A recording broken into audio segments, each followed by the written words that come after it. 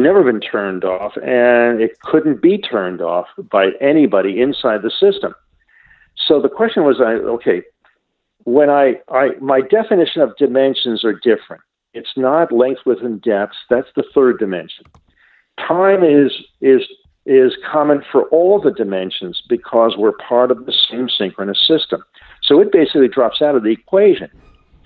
But what separates us is how much information each dimension can control and manipulate, which also translates to how much energy or potential that entity has. So each level is an exponential increase over the previous. That's what was so important about the Hebrew alphabet stuff. You have the 8-sided prism and then the 4-sided one, which is offset by 45 degrees. That tells you right off the bat, there's your 8 dimensions. The stuff on top is the 8 dimensions. Each side represents a separate carrier wave representing a lot of information. So an entity, so this is the interesting part, that when the universe is first created, when the Big Bang happens, what's the first thing that's created? Tell me. Light. Do you know? Well, I would say light. Light is information. Light is information, a result of information coming into this dimension. What's the first thing that's created when that thing was turned on? When that dial was turned on? It's information. What was the first thing? It is. It's in the form of the quasars. And what do you see with a quasar? It opens up a portal, and stars, millions to billions of stars, pour out in opposite directions, 180 degrees opposite each other, pouring out from no space and time. Got it? Yeah. Remember what I said. So an 8th-dimensional existence has a tremendous amount of information, or it can possess a tremendous amount of information. And it has the same pattern. All these galaxies have the same pattern as our brains. Yeah. I realized this program that creates the Diehold, that is the Diehold, where's the RAM memory? It creates the RAM memory. How do you like that for unique? The program itself creates the RAM memory. And that's the function of the stars. Then when it loads up with too much information, it then creates or gives birth to planets that does the same thing. It's like your computer, you go out and you buy a 32 gig or a 64 gig SIM for additional RAM memory, right? Yep. That's what it's doing.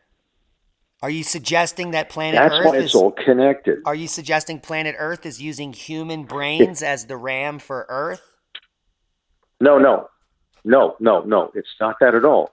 It stores information that makes up everything that's around us, including us.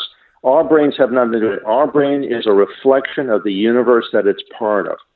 The first thing that's created when someone turned on this Diehold was a quasar, what we call a quasar, that poured out millions of stars to billions of stars, because that's the RAM memory for this system. That's the amazing part. I figured out only when I was doing the videos, and I looked at the 2 pictures. The Germans did an excellent job of photographing or coming up with what a brain cells look like. And it matched what the astronomers, astrophysicists came up with when they did a database of hundreds of thousands of galaxies. They say, my God, it has a pattern to it. That was the key. And it's the same program. What's true for the microscopic, your brain cells, is true for the macroscopic, the universe. It's the same program.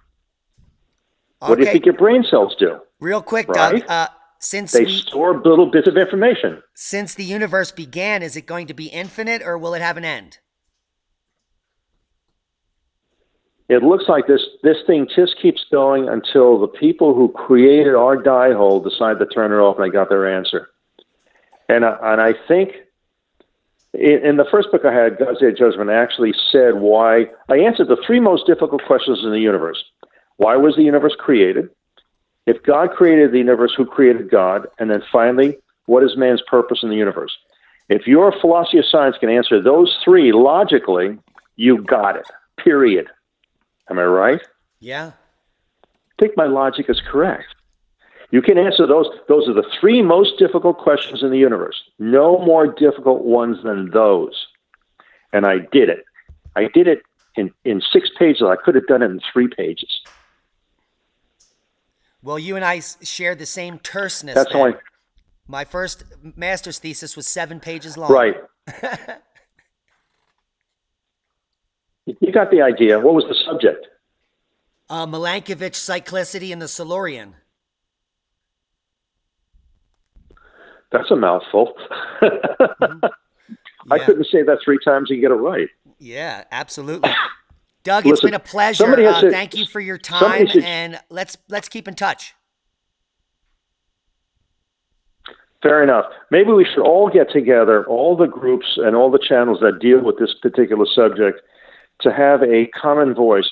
The object would be to basically force government, by having a lot of people know the truth of what's happening, and force Congress to get the truth out of the CIA and whoever else has this secret. Otherwise, there isn't any chance of surviving this thing. Yeah, I'm not kidding. We need to work together to survive. I agree. Right. And the first is really to disseminate the information that everybody knows this thing's going to happen. And that's why this lie about global warming crap. Yeah, they're trying to give an alternate explanation for what they know is going to happen. All right. Well, I'm in. I'm all in. Anyway, let's do it. Well, you probably know them better than I do, all of them, and I'm going to mention that at this conference on the 14th and 15th. And you do the same. Talk to the other guys who have other channels about it. If you have their phone numbers, or can contact them, and let's network. It's the only way we're going to get the truth out, and that government does something at least to save our children or grandchildren. You got the picture? Amen. Let's do it.